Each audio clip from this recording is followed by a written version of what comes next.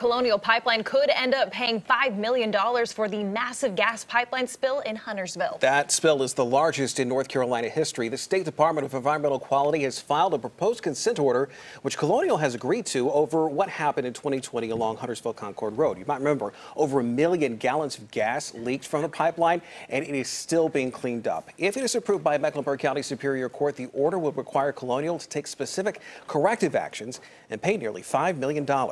In a statement, Colonial Pipeline spokesperson said, in part, we take our community and regulatory responsibilities seriously, and we will continue to take every appropriate step at the site to remediate it consistent with all the regulatory requirements.